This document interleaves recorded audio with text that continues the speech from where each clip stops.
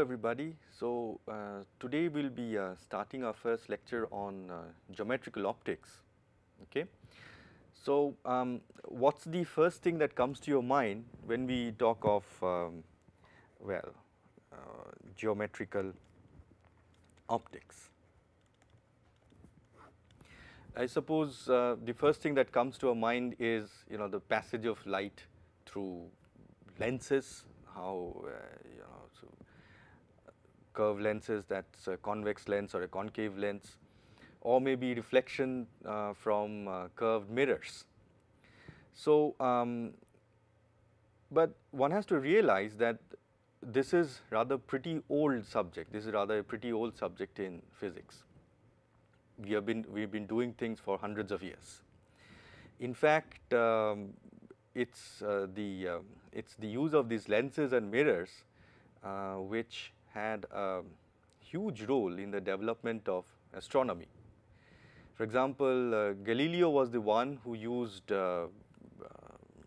just two lenses. He just used two lenses and then put it in a cylindrical tube, and he watched the moons of Jupiter, and he made certain astronomical observations.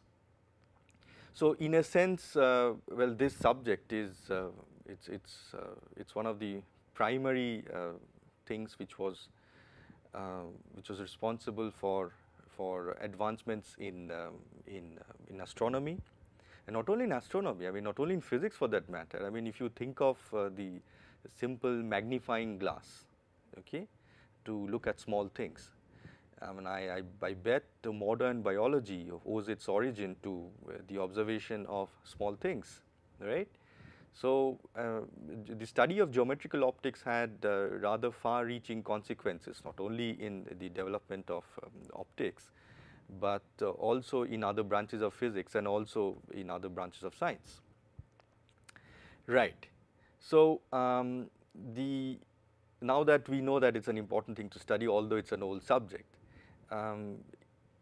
what is the area of applicability? Okay, so rather at what wavelength range should we apply geometrical optics? Now, why do I say that? Because at the back of your mind, you also have things like diffraction, interference, which have been explained so well with the electromagnetic waves. Okay, so what's the area of applicability here? For that, let's draw a simple diagram and define our area of applicability. So let's say we have a small slit or a small hole, okay, and we're going to put some source in front of that, okay, some source of light in front of that, right. Now we put a screen a little distance away from this hole or from this slit. Now, what do we expect to observe? Well, I mean, we have a reasonably big hole here, so we can draw these two lines. Okay, I will come to this point that we are drawing lines here, and then we observe the image of this slit or this hole on the screen. So on this screen. Now, which is kept at a certain distance away from the slit. Okay. Now, if you observe, you have sharp boundaries for this image, okay, and you just observe only one image of this hole, then I am sure you are going to say that we are in this regime of geometrical optics. Now, why? I mean, look at the other extreme. I mean, if your hole is small enough, you will have, if your hole is small enough, let's say, let me draw another picture. If your hole is small enough, you can have, and then you put a source of light here. I call this some source. You're going to have alternate regions of light and dark regions. Okay. Now, that's diffraction. So you have alternate regions of light and dark regions here. So, but the field of geometrical optics would not concern such a thing, would not be too concerned with this diffraction, okay, but would be talking of things in which when you have a slit, okay, the image of the slit is very well defined on the screen. Now, when does that happen? Well, that happens if the size of the slit that you have taken, okay, let's say the size of the slit is d. Now, that is much greater than the wavelength of light that you've used, okay. So, this is one important criterion for the application of geometrical optics, okay.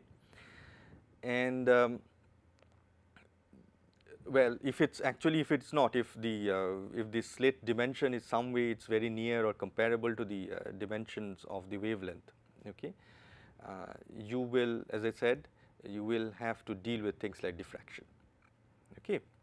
So, this is one thing about the sizes. The second thing is a bit involved, but then it's another conceptual conceptual thing. It's that the light or the energy of the photon in this case, okay, should be lesser than the energy sensitivity of the instruments that you're using. So, it should not interact with the instruments, okay. So, basically you are not in the quantum region, quantum regime here. So, we are still in this classical regime, and we will be using what we call as these lines or these rays of light. Let me draw it once again. So, these are the rays of light by which you are going to get some sharp images on the screen, okay. Now, what are these rays of light? These rays of lights are nothing but infinitesimally thin. So, these will be using the rays of light, okay. So, and they are the infinitesimally thin beams of light, okay. Now, for that reason, geometrical optics is also called ray optics, okay. So, that is what we are going to study. We are going to study ray optics or geometrical optics here, okay. Now, let us do one more thing. Now that we know that we have we are going to deal with rays, okay.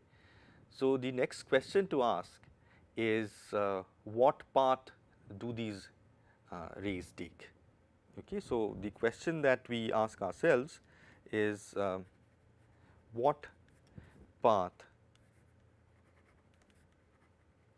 does the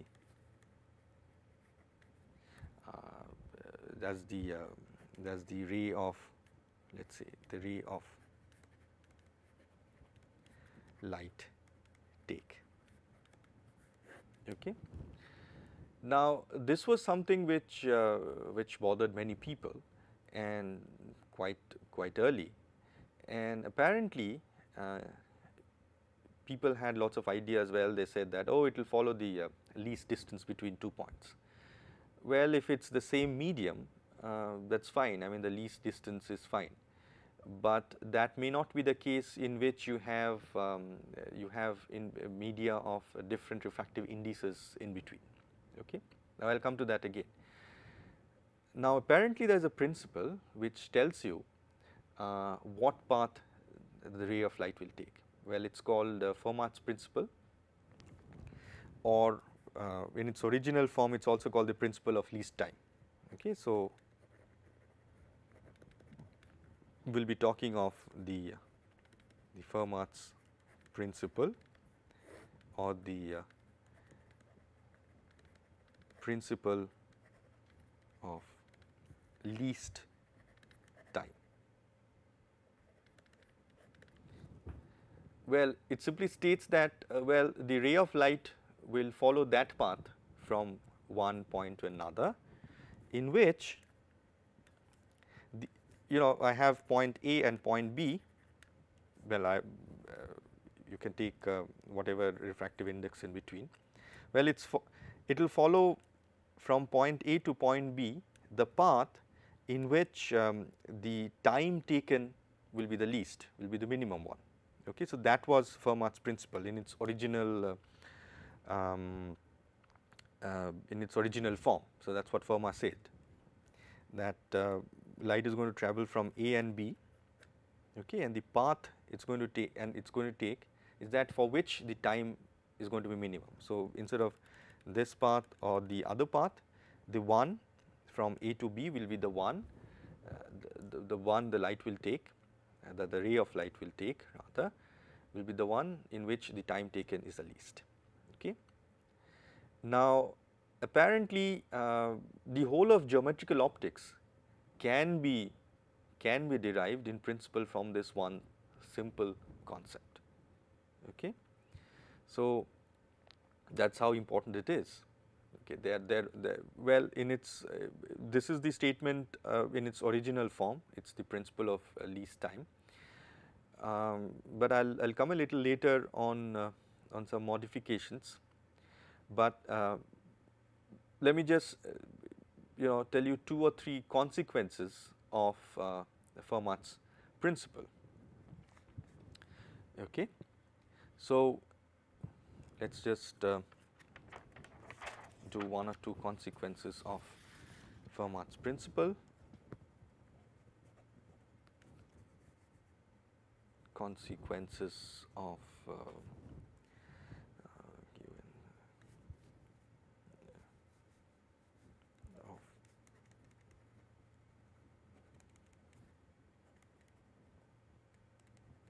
Fermat's principle. Well, the first is that if from point A to point B, let us say light is traveling and it has taken the path of least time. So, point A to point B, suppose this is the path and this is the path of least time from point A to point B. Well, if I start from point B to point A, the light will actually take the same path back. Okay, so if it was the least time on one way, so it will be on the other way also, it will be the least time compared to other paths. Okay. Now, this is called the principle of reciprocity. Okay. So, it retraces its path back. So, this is the principle of reciprocity. Okay. Second thing is about well, I mean, what comes to my mind is, I mean, I started this talk on by talking of some lenses. Okay. So, let us draw a lens. Let us draw a simple convex lens. Okay. And on the axis, so lights, let us say I have some point on the axis on the left hand side here. Okay. So, this is my convex lens, and then let us say the light from this point actually comes and then comes here, and then well, I have well, it comes on the other side. Okay. So, this is the object distance and this is the, let us say, the image distance, which I denote by V. Okay. Now, there are infinite paths of light. Let us just take 2 or 3 of them. There is one path which goes entirely through air. Okay. So, the one up at this point and then comes back here. There is one which goes partly through air, which is actually along the axis. Okay. And then there is one part which goes through the lens and then comes through and then travels in air to reach the image point. Okay. Now, if you look at these 2 points, the length of these 2 points are different, the path lengths are different. Okay.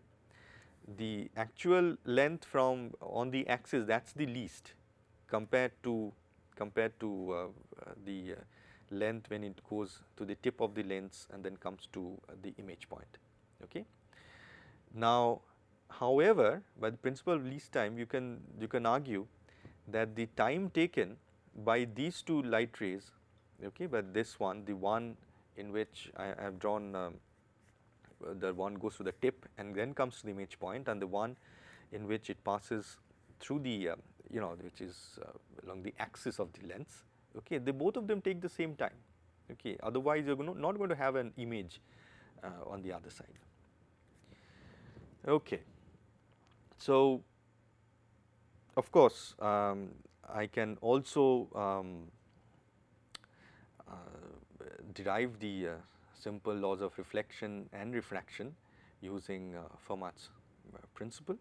Okay, but before that I wish to remind you once again about, well, maybe I haven't said this before, is about the statement of Fermat's principle. Well, now we don't say that the time taken is minimum. What we say is that the light will follow that path. So, from A and B. So, Fermat's principle, the way we say it now, Fermat's principle is that light will follow that path, will follow that path for which the time taken is actually an extremum, is actually an extremum compared to the nearby paths. Okay, extremum compared to what? Compared to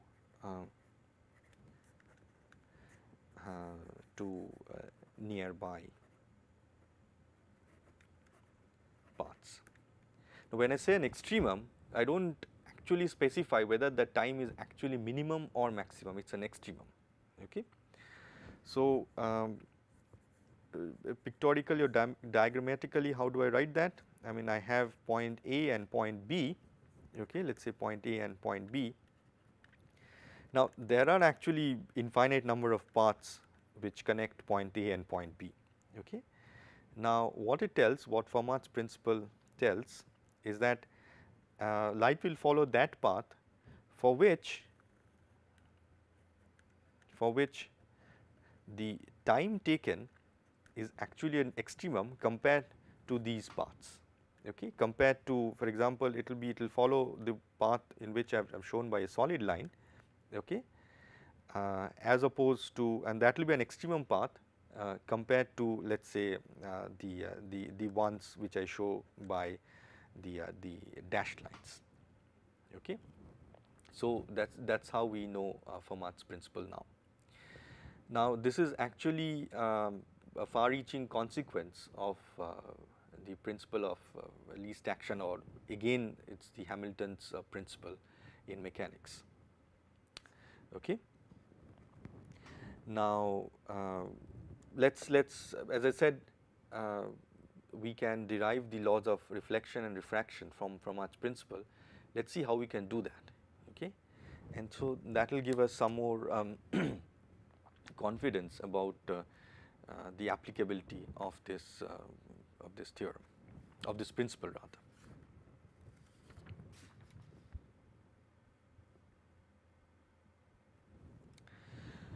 Okay, so we want to check what happens during reflection. Let's draw a figure first. So here we have a mirror, a plane mirror, let's say, and say we have a point A and a point B. So let's say we have a point A and a point B.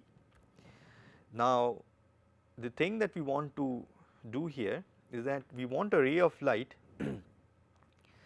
to come and hit the mirror reflection and go to B. Now, which direction should it go? Well, common sense and what we have learnt in school is that, well, it should go in such a way that the angle of reflection should be equal to the angle of incidence, rather should be equal to the angle of reflection. Okay. Now, why is that?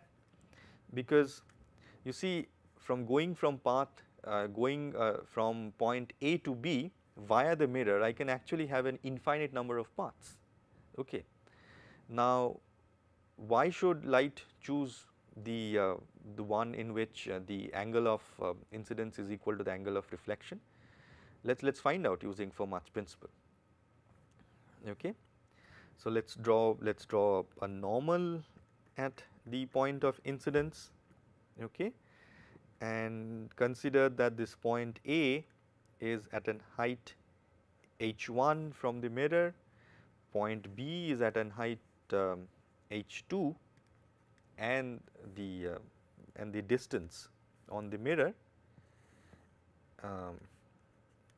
the distance of the mirror is L, let's say, and let's also think that the distance at which the light strikes the mirror, that is x. Okay. So let me see, and have I drawn all the distances? Yes, I have taken the distance in the mirror, the distance where it hits the light hits the mirror is incident on the mirror. Okay, so I haven't drawn the angle of incidence. Let me call this I.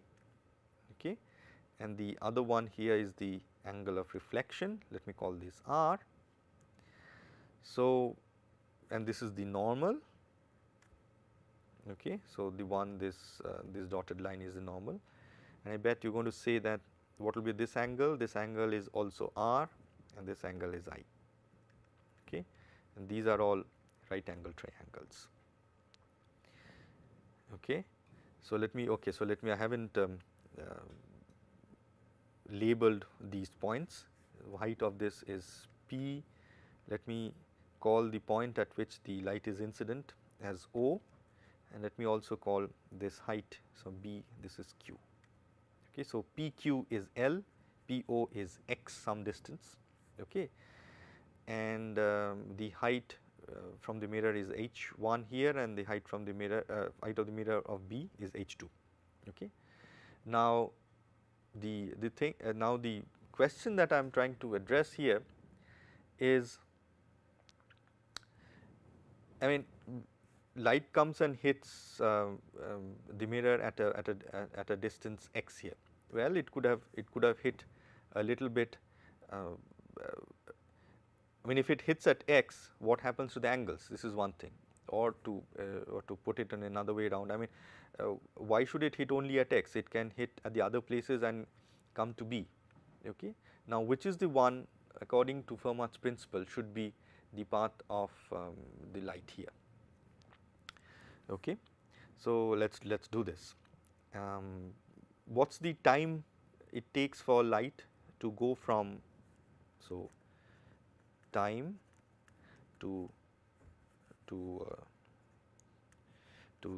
travel, let's say, to travel the distance AOB, this distance AOB, let me call that time t, and the velocity of light in this medium. Okay, so let me say this medium itself is air, so velocity of light, let's say is c, or the speed of light is c. Okay, so what's the distance AO? Well, the distance AO is nothing but h1 square plus x squared by c. That's the time it takes to travel the distance AO, and the distance OB. So that will be square root of h2 square plus L minus x squared divided by c. Okay. Now, what do I do now? Now, I say that the time will be, I mean, compared to different paths, compared to its neighboring or nearby paths.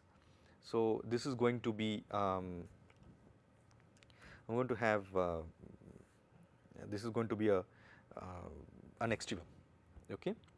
So, that is what I have. So, I have, let me do this dt dx. So, this is equal to, what's dt dx? I am going to take n 1 by c here, that is the speed of light, that is a constant thing. I am going to differentiate the 1 in the square root. So, I will have a 2x at the top, and then if I differentiate this entire thing. So, I am going to have 2 times root over h1 squared plus x1 x squared in the denominator. What about the one on the for the path OB? So, this is twice L minus x. So, I am going to differentiate this point h2 squared plus L minus x whole square and the square root of that. So, that is equal to twice of h2 squared plus L minus x whole square. Okay, so I have not taken the minus sign out, so because L minus x, okay, fine. I put a minus sign here, and then there was an 1 by c. Okay. So, when I say it is an extremum, I am going to put this equal to 0.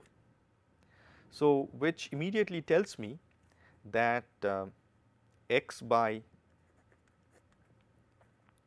root over h1 plus x square is equal to L1 minus x h2 squared plus L minus x root of that. So, what does this tell us? So, it tells us that if I want the time to be an extremum, okay, compared to all different paths light can travel. Now, if this is the path light should travel, okay, I better have x by, well, I should have put an h1 squared plus x square root over of that. That should be equal to L minus x h2 squared plus L minus x whole square and square root of that. Now, what does this mean? Let us look at this figure. Let us look at this triangle APO. Okay. Now, what is x? What is x divided by h1 squared by x1 square by x squared? Okay. So, let us look at triangle APO. Okay. Let us look at the figure triangle APO. Now, in triangle APO, what is the sine of the angle I? Well, it just happens to be x by the distance h1 square by x square.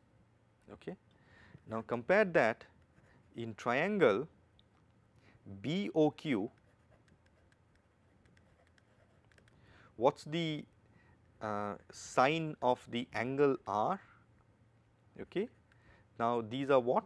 So, sine of the angle R is L minus x divided by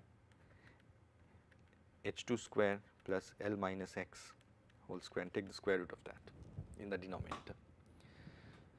So, which tells you immediately here that light will travel that path in which I am going to have just the in this same medium the sine of this angle I is equal to the sine of this angle R, or in other words, I need this angle I to be equal to the angle R, which is actually the familiar laws of the reflection that you have.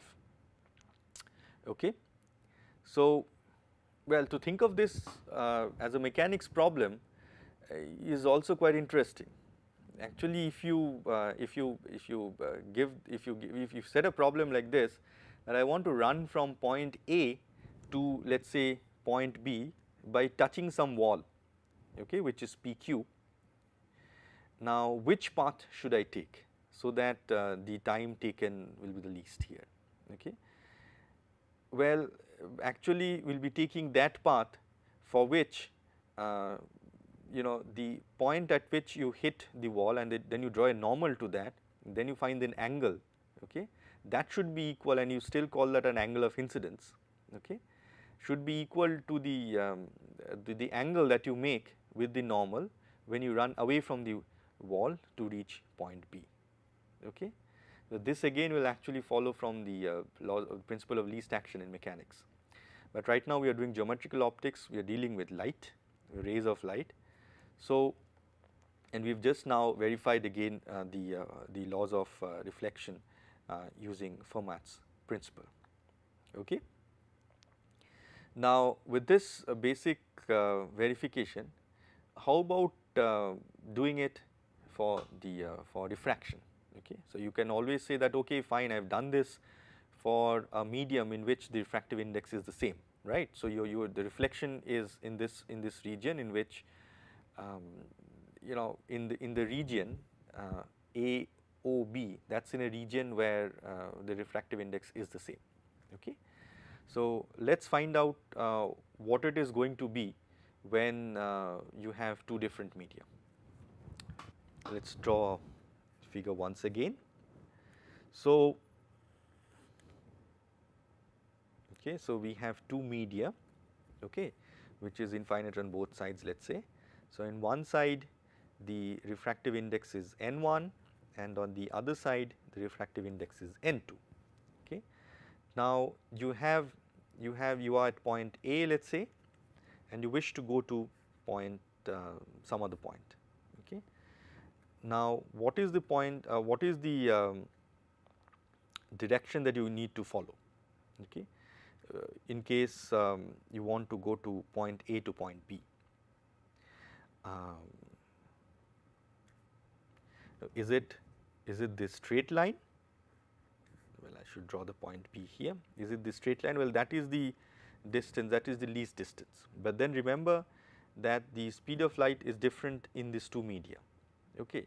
So, the time taken is necessarily not the same if you go. It is definitely not the same when you if you follow a straight line, or let us say you travel this much in one media and then the other here, or let us say you travel this much in medium 1 and then the one here. Well, it is more like you are on, let us say N1, so this is region 1, let us say this is land, and then N2 this is some water. Okay, you want to go from point A to point B. Okay. What do? Do you jump straight? You go straight into? Do you go straight to the shore where water is, and then swim all the way to B? Okay, or do we go? Do you want to minimize your swimming, because you know swimming that's a bit tougher than just running on land. Okay, because of resistance. So, do you maximize your path on land? Okay, let us say you come here and then you swim a little bit in the sea or in water. Let's not bring in sea or anything else, in water. So, which path should you take? Well, the problem is the same. So, let us redraw this figure once again and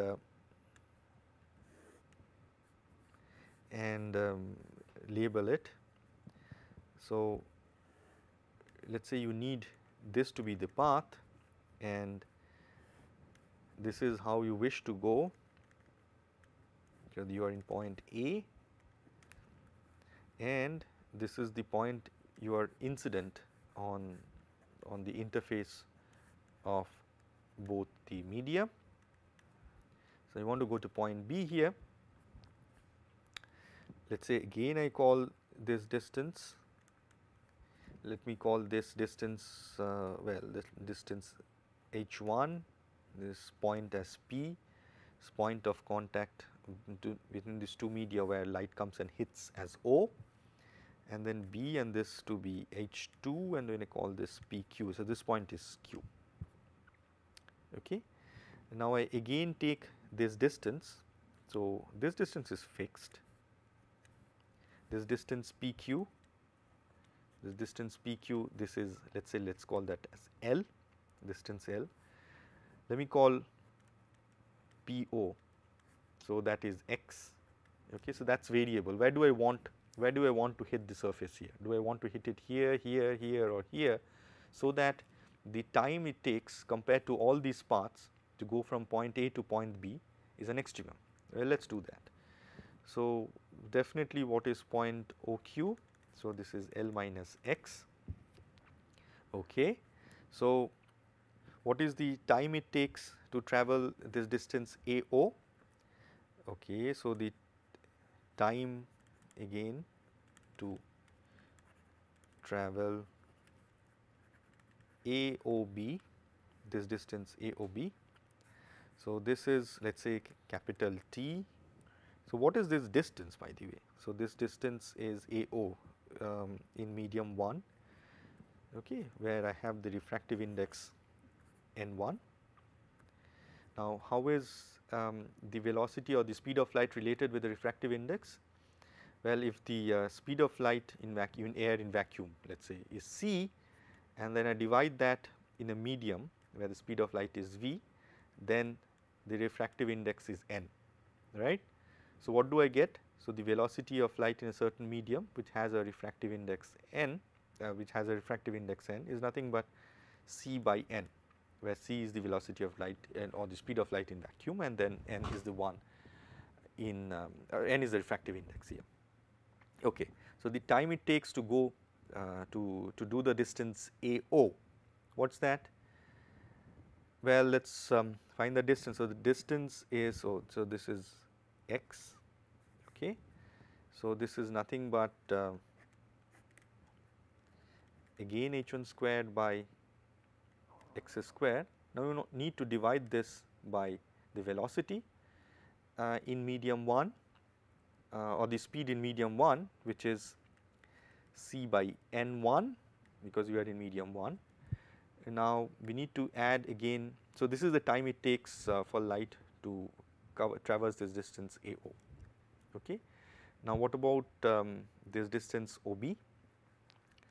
Well, that is h2 squared plus L minus x whole squared divided by c by n2. Remember, the speed of light in medium 2, I call that velocity v2, and that is again dependent on the refractive index. The c is the speed of light in free space, or the speed of light in vacuum, let us say.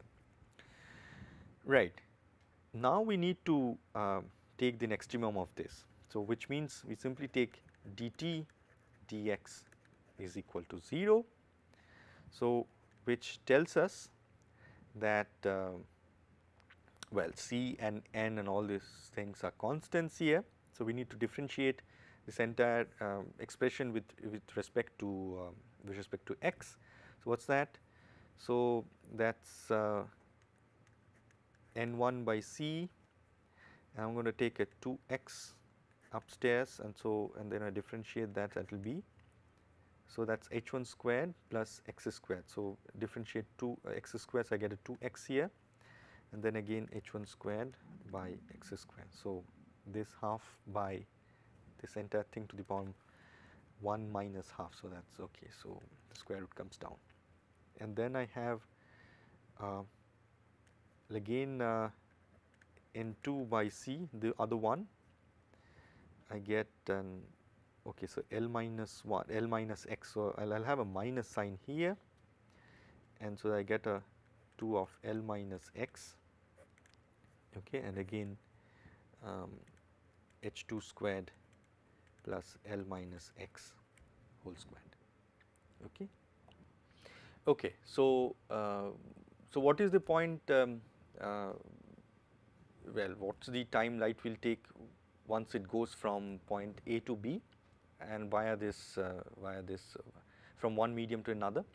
So, we were calculating the time, and the time it takes to travel from A to AOB, we have calculated that. Now, we are extremizing, we are doing dt dx is equal to 0. We are trying to find out what is the extremum of that. We have found a condition. Okay. Now, what is that condition once again? We have just found the condition that n1 over c, remember n1 is the refractive index in medium 1. So, times x by root over h1 squared plus x squared, and that should be equal to n2 over c, root over n2 over c, and then L minus x root over h2 squared plus x squared. Okay. Now, what was the thing that we were doing? We were looking at refraction, okay, so from medium 1 to medium 2. Okay. Now, this angle was I, let us say that is the angle of incidence, and then this was height h1. So, this was x, so this was A, it is at B, and then the angle of refraction was r. Okay. So, this distance was h2, and so this was p and this was q. So, and OQ, this was L minus x, fine. Definitely this angle, that is angle OBQ, that is also r. Okay. Now, you have got a relation regarding some the refractive index times something, times x by something, some distance. Okay. So, let us find what that angle is. Oh, by the way, so this, if this angle is the angle of incidence, the angle PAO, okay, that angle is also I, right. So, in triangle APO, what do I have sin I to be? I have sin I to be x by the distance AO, which is nothing but root over h1 squared plus x squared, and in triangle BOQ, what is the sine of angle R? Well, sine of angle R nothing but L minus x divided by root over of h2 squared plus x squared. Therefore, when we come back to our old equation, which we have got by taking the time to be by making the time to be an extremum, okay, is if we substitute it back into our old equation, when over this equation here, this one, what we get is n1 sine of I is equal to this value n2 sine of r, okay, where I is the angle of incidence, that is the angle with which the light makes, or the ray of light makes with the normal when it strikes the boundary of these two media, and then r is the angle, that is the angle in which light emerges in medium 2. Okay. Now, this everybody knows as this as Snell's law in optics. Now, you see that we have simply obtained Snell's law in optics using Fermat's principle. Okay. And remember this mechanics problem I was telling you. So, if you wish to go from point A to point B, let us say, and then the region 1 was land and region 2 was water. Okay. So, what is the route you need to take? I mean, you better take the route AOB. Okay. That is also the thing you can work out using the principle of least action or in mechanics, right. So, to summarize what we have done today, so we have talked of the beginning of geometrical optics, we have talked of the fundamental guiding principle in geometrical optics, which is Fermat's principle, which actually tells you how the path of a ray of light. Okay. So, we have done that for reflection from a plane mirror, and we have also seen the path of light the ray of light will take when it goes from one medium to another. Okay. And in doing so, what we have also found is that we are right, because we have reproduced the familiar laws of reflection and the familiar laws of refraction here. Fine, that is Snell's law. So, thank you very much.